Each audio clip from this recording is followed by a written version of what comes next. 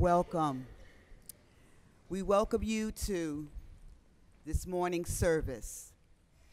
But not only do we welcome you, but all of us together welcome the Spirit of God into this place. Amen?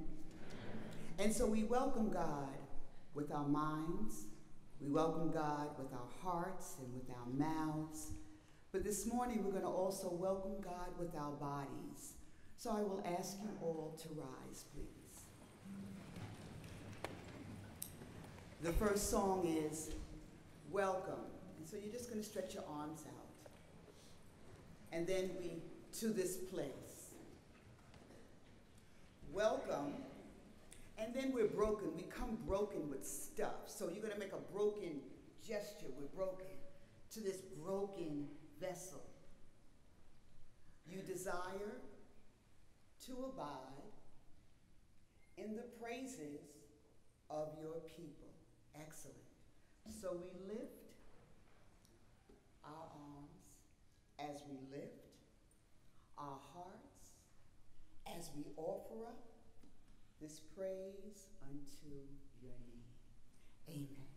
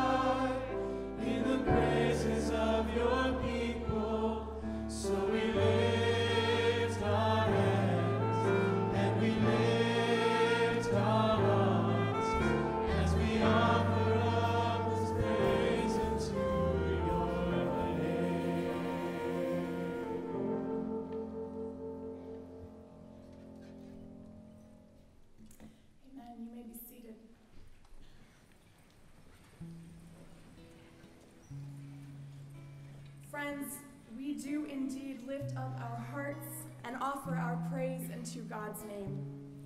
For this God calls us.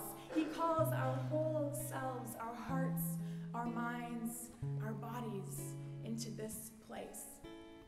And our God calls our whole selves, our feats and our failures, our shouts of praise and adoration, and our cries for help. So with the psalmist, we hear and we offer these words that call us into confession, into praise, into worship. Join me in this litany from Psalm 51. O Lord, open my lips, and my mouth will declare your praise. For you have no delight in sacrifice.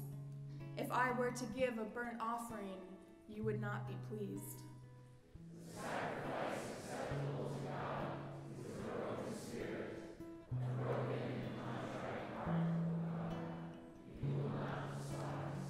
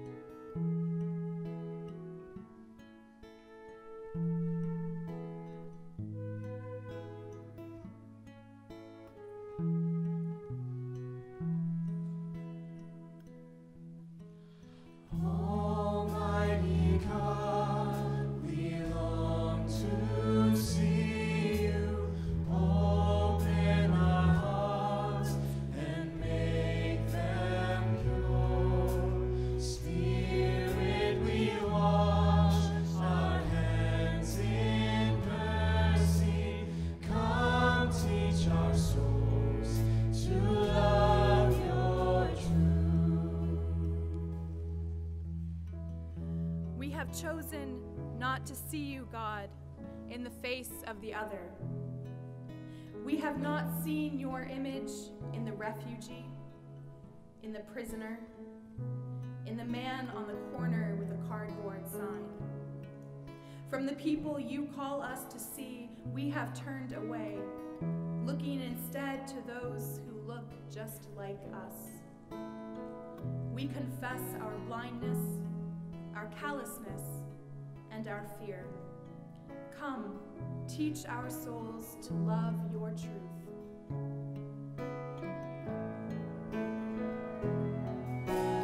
Almighty God, we long to see you. Open our hearts and make them pure. Spirit, we wash our hands in mercy. Come, teach our souls to love your truth. We have chosen not to hear you, God, in the voice of the other. We have not heard your voice in the cries of the oppressed, in the echoes of Me Too, in the lament songs of cities ravaged by hatred, by fire, and by flood. To the people you call us to hear, we have turned a deaf ear, listening instead to those who promise us an easy life. We confess our deafness, our laziness, and our fear. Come, teach our souls to love your truth. Almighty God, we long to see you. Open our hearts and make them pure. Spirit, we wash our hands in mercy. Come, teach our souls to love your truth. We have chosen not to feel you, God, in the embrace of the other. We have not felt your presence in the aromas of foreign cooking, in the calloused hands of the sour-smelling stranger next to us as he passes the peace. From the people you call us to love, we have closed ourselves off, loving instead what is safe, what is known, what is comfortable. We confess our coldness, our prejudice, and our fear. Come, teach our souls to love your truth.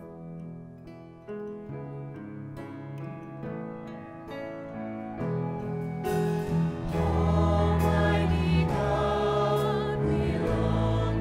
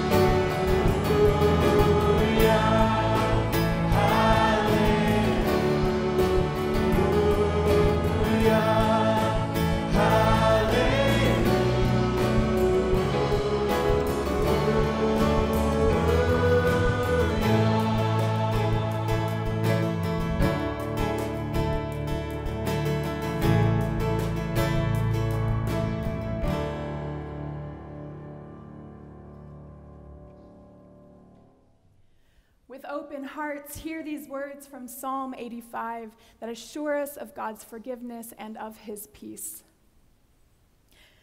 Let me hear what God the Lord will speak, for he will speak peace to his people, to his faithful, to those who turn to him in their hearts. And when the Lord speaks his peace to us, it sounds like this: grace, mercy, and peace be yours in abundance from God the Father, the Son, and the Holy Spirit. Amen.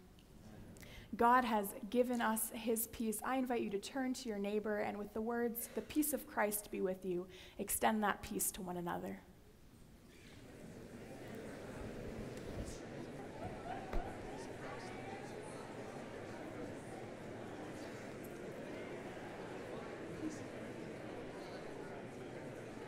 Christ be with you.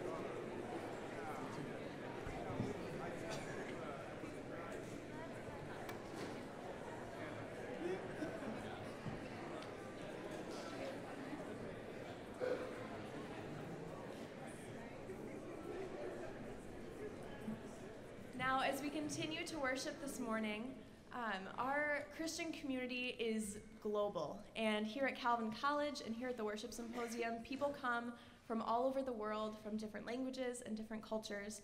And so as we enter into a time of praise, we'd like to acknowledge that by singing the phrase, "Praise the Lord," in 5 different languages. So if you'll repeat after me, we'll do a little practice. So first in Japanese, shu-o, tata-e-yo, and in Dutch, lof de Heer, and in Swahili, Bwana, asifiwe. And finally, in English, praise the Lord. Praise the Lord. So let's practice that together.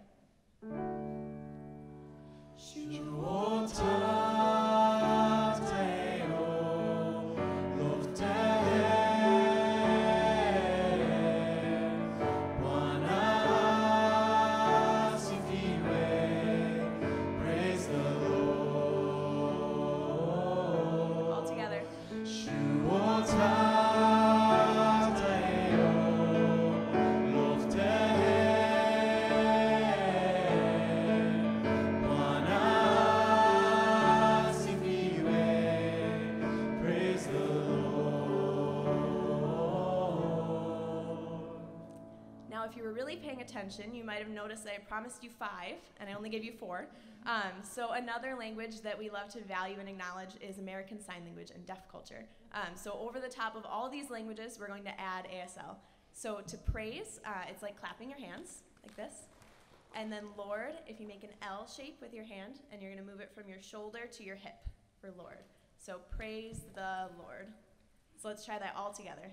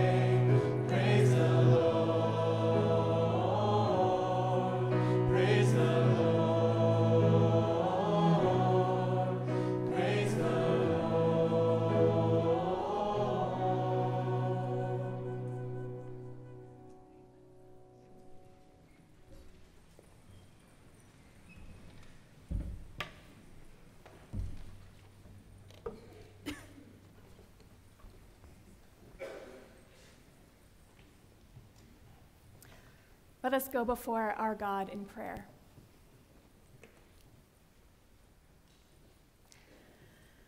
The sounds of many voices in many languages lifting up praise to you, Father, brings us joy.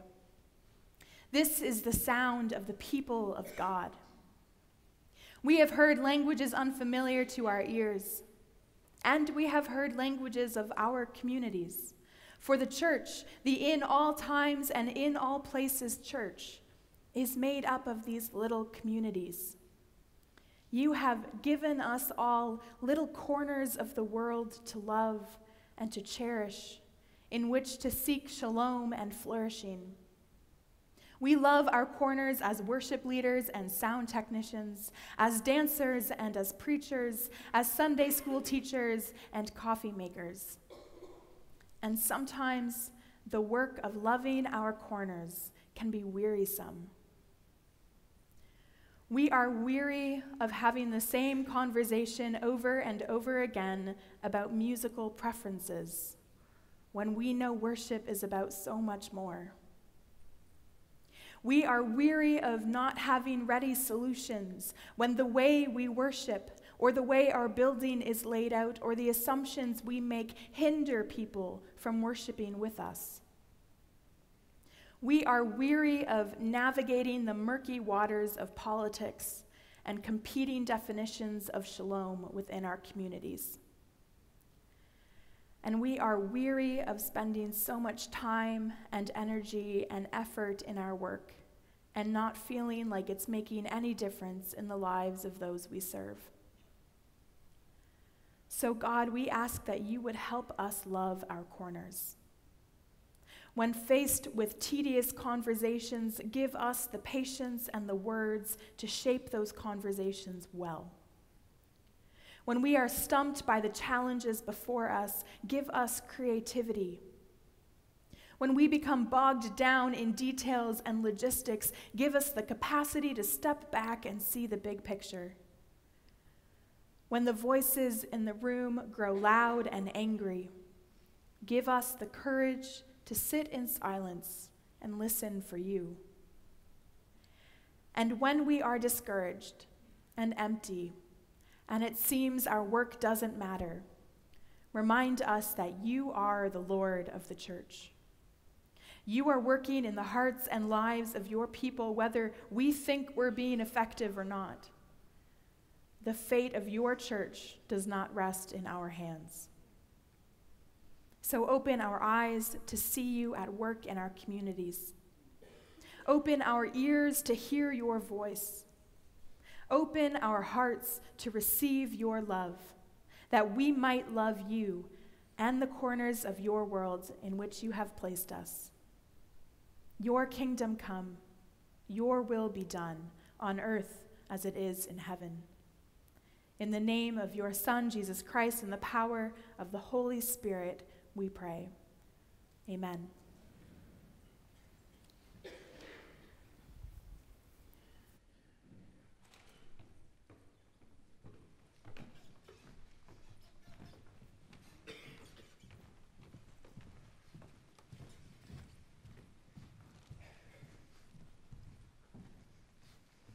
Remember this portion of the story of God, as it is written in the book that we love, from the Gospel of John, chapter 21.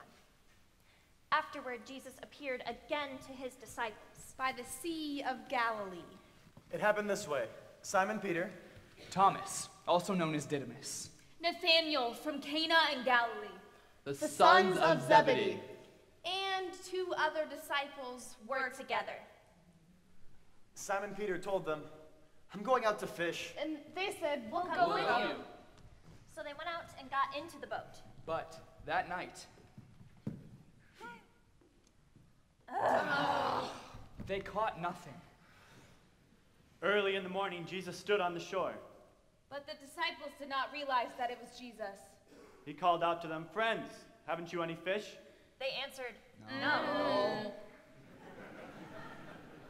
He said, "Throw your net on the right side of the boat, and you will find some."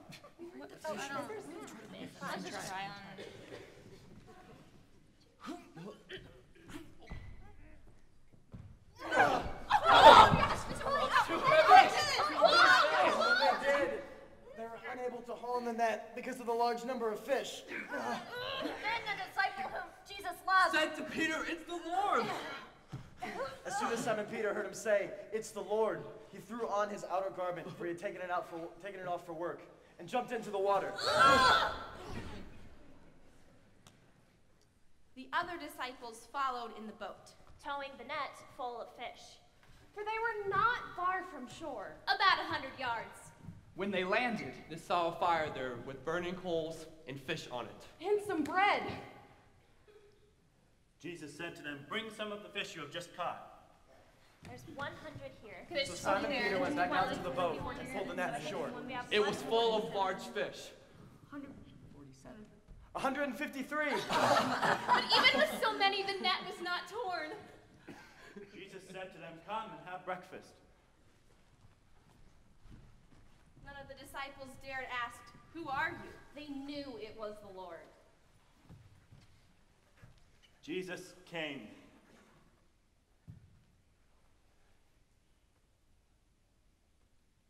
Took the bread and gave it to them, and did the same with the fish.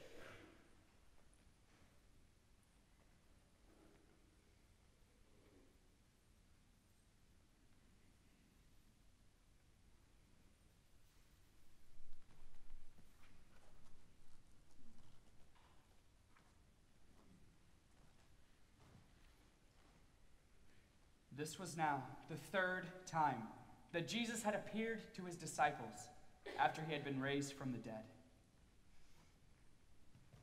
When they had finished eating,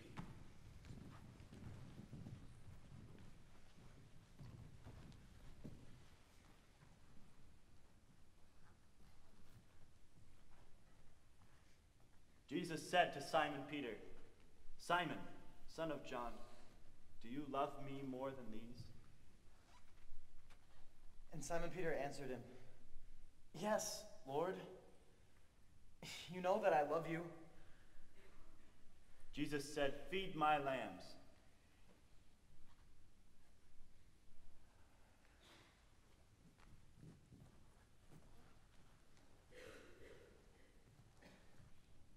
Again, Jesus said to him, "Simon, son of John, do you love me?" And he answered, "Yes, Lord. You know that I love you." Jesus said, "Take care of my sheep."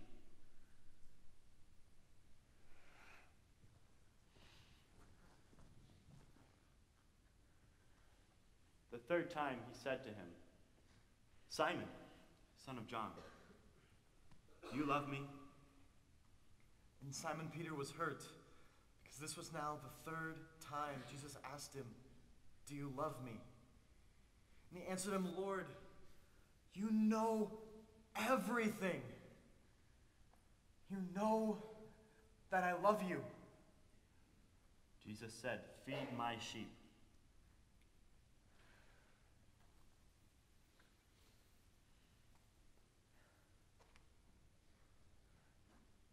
Very truly I tell you, when you were younger, you dressed yourself and went where you wanted. But when you are old, you will stretch out your hands, and someone else will dress you and lead you where you do not want to go. Jesus said this to indicate the kind of death by which Peter would glorify God. Then he said, "Follow me." Then Simon Peter turned and saw that the disciple whom Jesus loved was following them.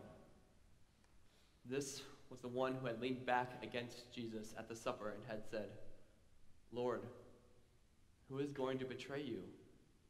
When Peter saw him, he asked, "Lord, what about him?" Jesus answered, "If I want him to remain alive until I return, what is that to you?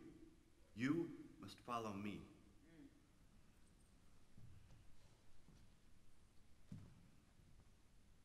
Because of this, a rumor spread among the believers that this disciple would not die. But Jesus did not say that he would not die. He only said, "If I want him to remain alive until I return, what is that to you?"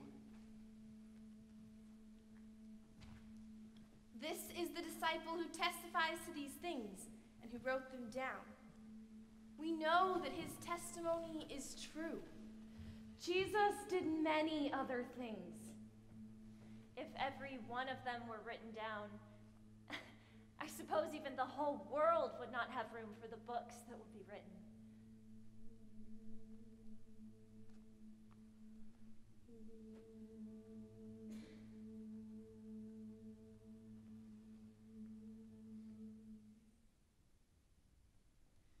The word of the Lord. Thanks be to God.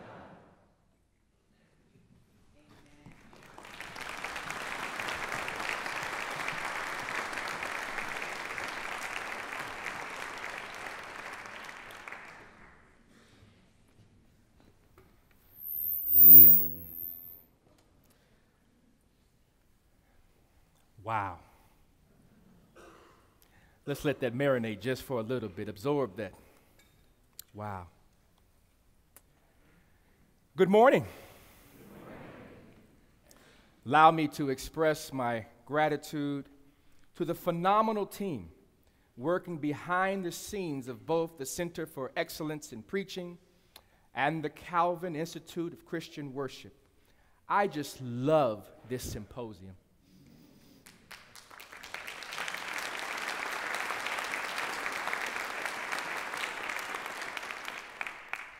And I hope that you will also join me in extending our sincere gratitude to these phenomenal musicians from Calvin College.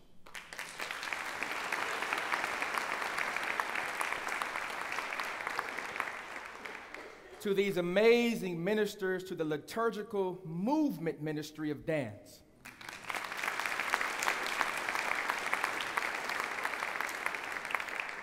And to this phenomenal team from the Northwestern College, the Scripture Arts team. Wow.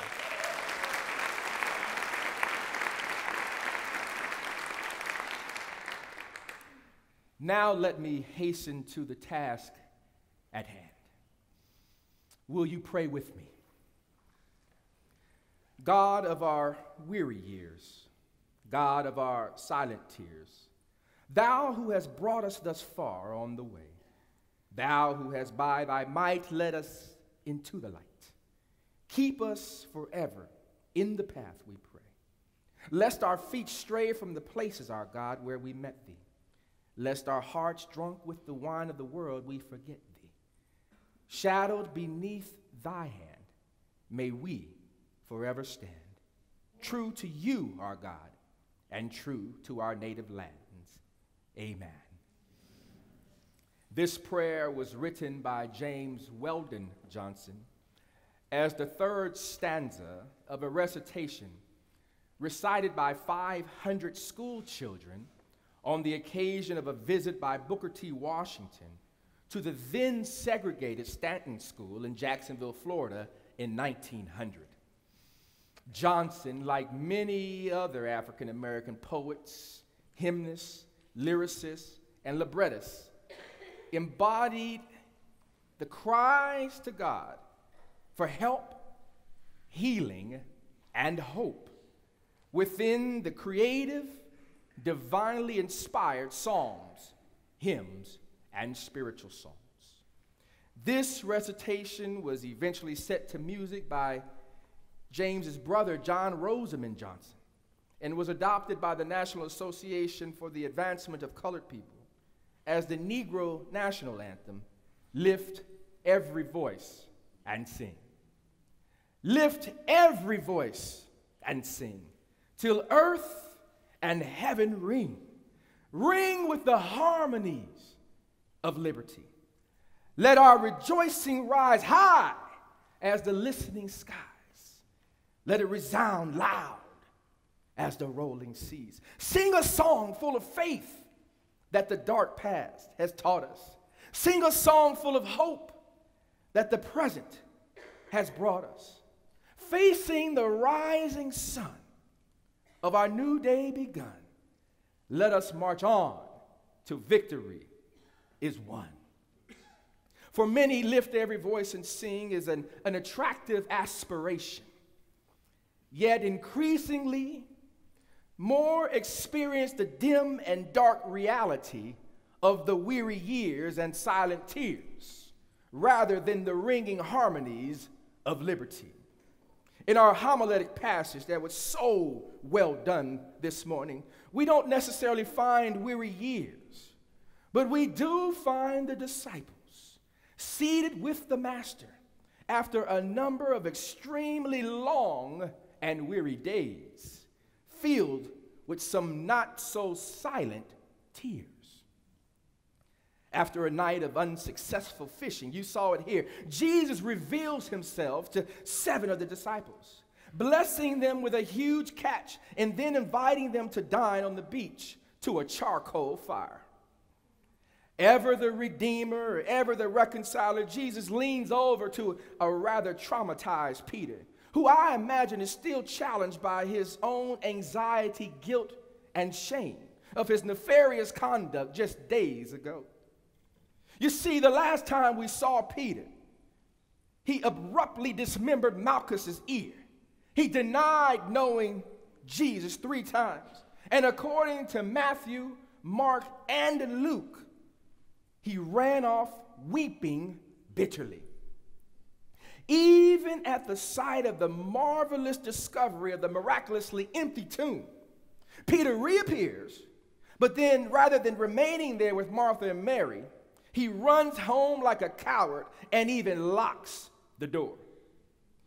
Peter is paralyzed with grief, shame, and embarrassment, with an absolute sense of humiliation, and yet Jesus summons him face to face for a post-meal, intimate conversation. In order to get at the depth of this intriguing interaction, we must ask the question that the great mystic Howard Thurman asked quite often: who is this Jesus? Who is this divinely inseminated human being born to unwed parents? Who is this prophesied, fully divine, fully human progeny, born in the favela, the Taurus, the slum, the Saramu, the barrio, the Bidenville, the hood of Nazareth? In the region of Galilee, a Jewish enclave that was overpopulated, destitute, and extremely poor, that by contemporary Americanese vernacular, Nazareth would be in the same categorization as Africa, Haiti, and, well, you know the rest of that. Who is this young carpenter who preached compassion over compromise, forgiveness over fear, love over division? Who is this holy, once refugee who got indignant when he saw children mishandled, misled, and abused as pawns for adult political pandering? Who is this Christ who listened and loved those who cried "Me Too" and thought enough about Black lives to have Simon the Cyrene participate in the crucifixion narrative by carrying Jesus' cross? Who is this learned rabbi who hung out with lepers, conversed with at least one Samaritan woman, and spoke to the wind and the water as if they were people? Who is this life-giving light of the world who fed thousands at a time, healed the sick, and even raised the dead? Who is this Jesus? Jesus was neither zealot, neither Pharisee, neither Sadducee, neither Essene. Jesus was neither authoritarian, neither political overseer, neither elected Jewish leader. Jesus was the one who was prophesied to come and to bring the good news to the poor, to set the captives free, to give sight to the blind, to give liberty to the oppressed, and to forgive our debts. Jesus rejected the allure of institutional power, for he did not find that his power came from the law, but he taught, shared, and was empowered by the Spirit. In fact, Jesus was not compelled to be an advocate of law and order, but an exemplar of mercy and justice. Who is this Jesus? Jesus, Jesus, Jesus. Who is this Jesus. It was Jesus who not only cleaned up Peter's mess by healing the ear of Malchus, but who was about to blow Peter's mind with 3 not so simple questions. Imagine with me the interaction of one who was a mumbling, stumbling, fumbling disciple walking on the beach with the Good Shepherd. Imagine with me the fear and trepidation of the one who had not only denied knowing the Son of Man, but who also abandoned his post, deserted his calling, but now is being summoned to take an intimate stroll on the beach, one-on-one. The tension in this scene is so thick you can cut it with your finger.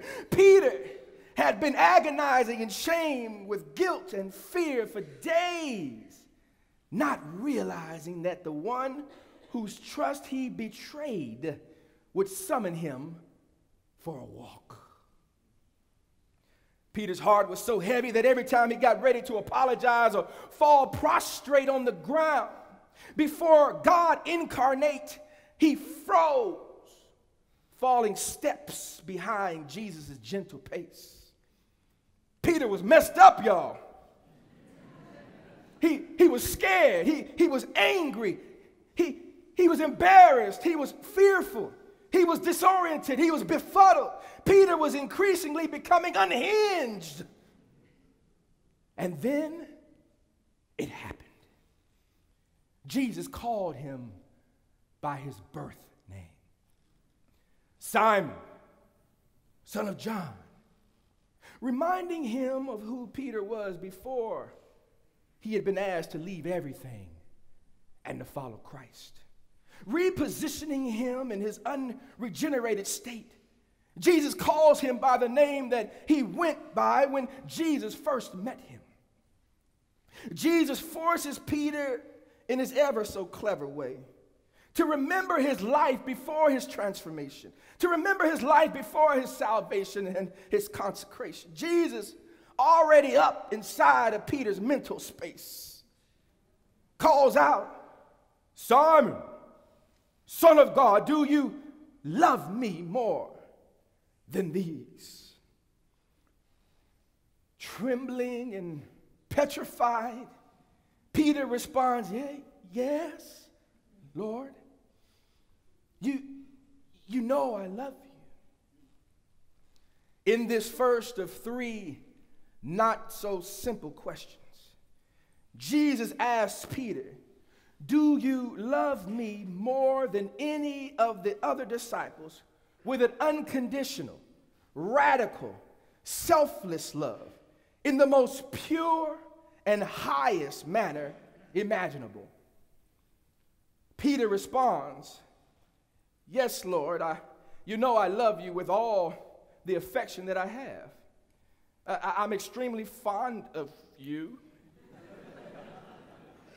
I love you as a companion, as a sibling. Jesus' response was even more perplexing than the question, since Peter was inherently awaiting some form of reprimand or reminder of his past failures. Yet in the moment, Jesus instructs him to share that love with my young, with my tender, with my impressionable. Share that love that you have for me with those who are new in the faith, those who have been evangelized and now need to be discipled. Feed my lambs. Peter, anxious about what could possibly happen next. And then he hears Jesus call his name once again. Simon, son of John, do you love me? Again, Jesus uses that agape form of love. And Peter, in his human frailty, yet with all humility, responds with a declaration of phileo love, to which Jesus commissions him to shepherd those in the faith who are strong and mature and yet still need some direction. tend my sheep. Worried, annoyed, and somewhat infuriated, Peter, hoping that the conversation might quickly come to an end so he can go off and process, heard the sound of the Messiah's voice for the third time. This time with a different inflection, with a different timbre, with a different tonality. Jesus says, do you really have affection and fondness for me? Do you really love me as a companion, as a sibling? As one who had just made confession and felt affirmed and heard, Peter, still broken, still weak, still humbled and afraid, says, Lord, you know everything. You know that I don't have the capacity to love you the way that you have always loved me. You know that as much as I want to believe that I do, and as much as I confess that I do, my understanding of how much you really love me continues to be beyond my very being and certainly beyond my imagination. Lord, I've learned that all I can do is to do my best to be honest with you and to share my limitations, even my limited ability to love you the way that you love me. As Peter was in the middle of his next statement, Jesus says, now you are ready to not only tend my sheep, but to feed them. Feed them the good news as I have fed you. Feed them the fruit of the Spirit as I have fed you. Feed them all the teachings that I have fed you. Feed them in a way where they will know that you will give your very life that they might live. Feed them as I have fed you. Follow me.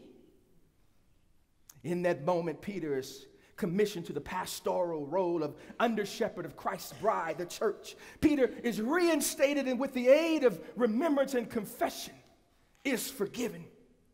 And just like you, and just like me, Peter is distracted by a momentary tweet,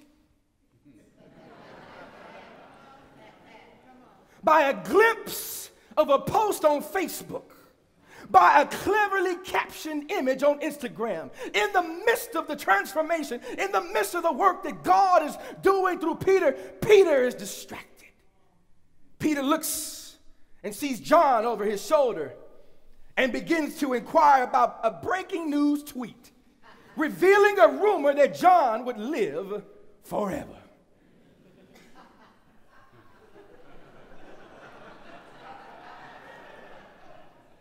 Jesus quickly claps back and says, follow me.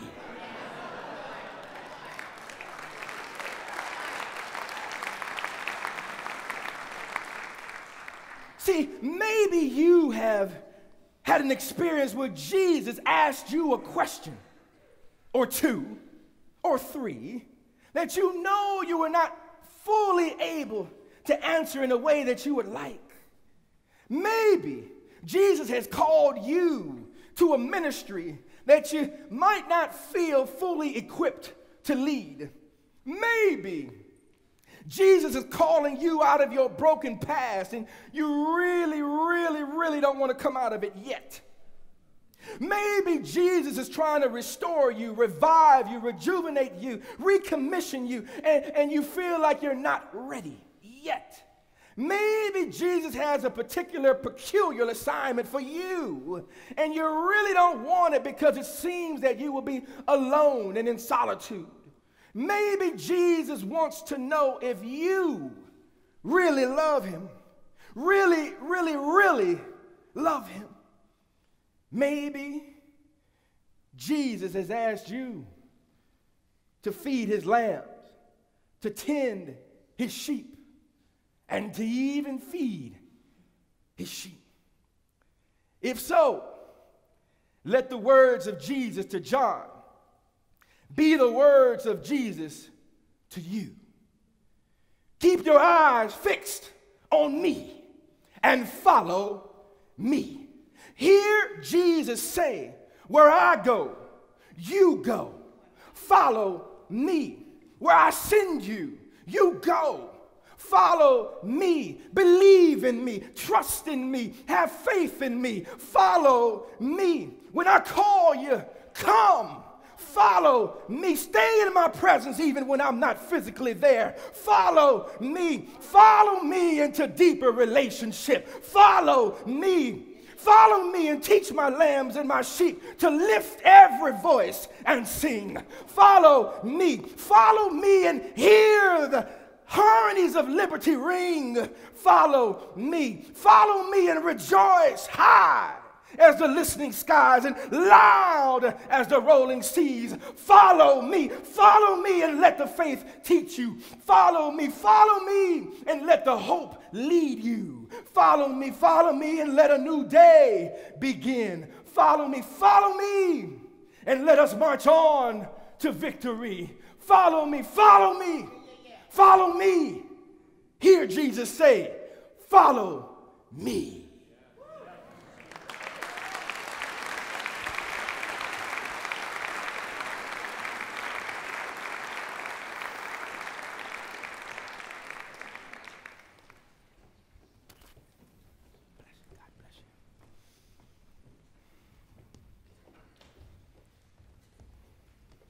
And our response to the sermon, follow me, so eloquently preached by Dr. Price, is one in a form of a prayer.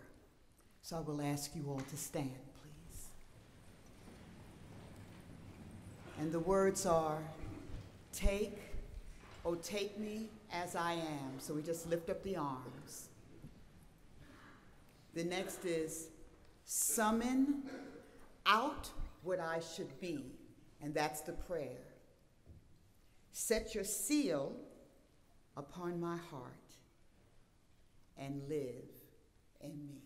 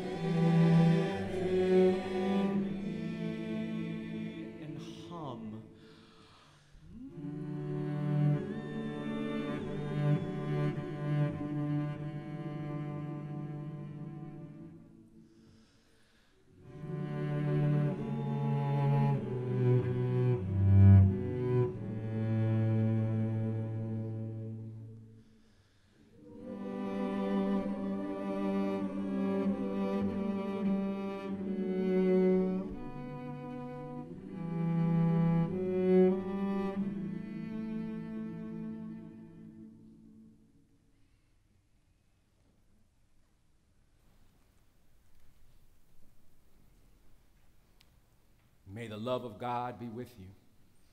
May the passion of Christ be with you.